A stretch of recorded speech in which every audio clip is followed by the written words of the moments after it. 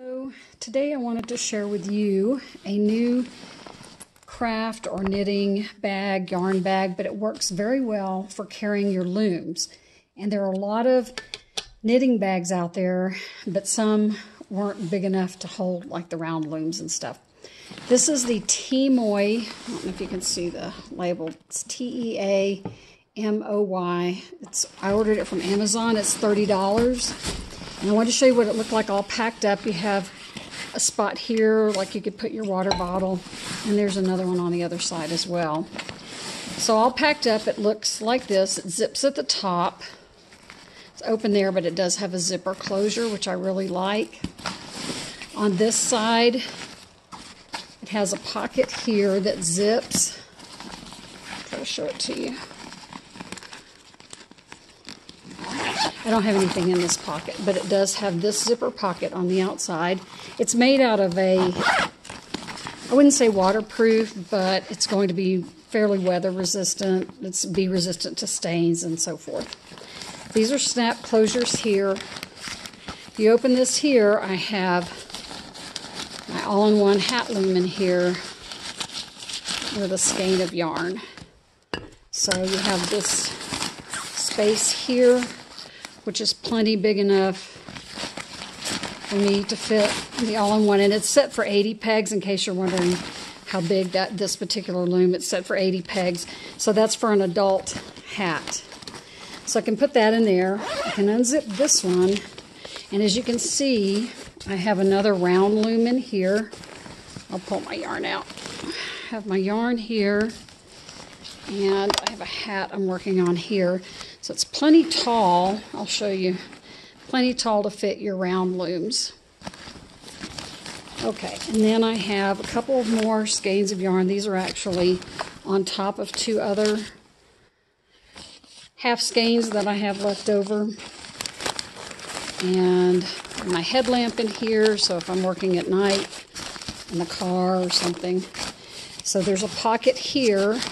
There isn't a, like one of those cardboard things on the bottom. It's just soft, which is nice because I think that enables you to actually put more stuff in it. And this is just a pouch that I have extra crochet hooks and tapestry needles and so forth. All right, I'm going to snap this back. And see, that'll easily snap with your yarn in there. And then on this side, you unzip this and you have this pocket. And here I just put a tape measure and the current hooks that I'm using to loom, my most common ones. You have another zipper pocket here. And I have some more loom hooks that I don't use. A row counter and my clover pom-pom maker. So that easily fits in there. If you are also a knitter, this Velcro comes off. And if you had knitting needles, you could put your knitting needles in here. So, of course, this pocket will be shorter. So if you had some shorter crochet hooks, there's also Velcro here. You could put them there. If you had knitting needles, you could put them here, like so. Okay. And then I even have a giant crochet hook. So if I wanted to put my giant crochet hook, that's about the very bottom right here. If you use these, you couldn't really put anything short in them because they go all the way down to the bottom. So even my longest knitting needles would get lost. But probably if you did this and you buttoned it down, and then you can zip it up. So I think it's a really handy-dandy bag for me. I like it. Everybody's different. Everybody has different needs. Everybody carries different things with them. Sorry, my dog just barked. So you have to decide what you really need, what's a deal breaker for you. I do not carry everything I'm working on with me. This is just something, I just need something big enough that I can carry a current project or two. It also has on the top These holes where you could put your yarn through here, I wouldn't ever use that, but a lot of people might. So you have a place here you could thread your yarn through, a place here you could thread your yarn through. These are little Velcro.